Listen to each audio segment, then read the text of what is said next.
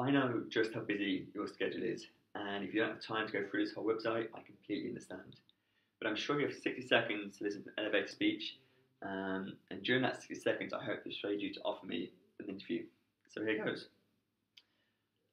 I am adept and confident thinking outside the box, find innovative and creative solutions for both problems and projects. This is born, I believe, from my uniquely cultured upbringing in the heart of England, which has allowed me to travel to over 20 countries, culminating in moving to America, a country that had absolutely no connections at the age of 19. This move shows my ability to analyse a situation and my willingness to then take calculated risks in order to find the best outcome.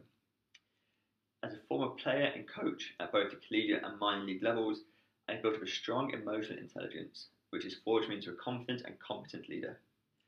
I have an ability to plan for the future over short-term success and a drive which takes me beyond what is expected of me. Thank you for listening. I look forward to meeting you in the interview room.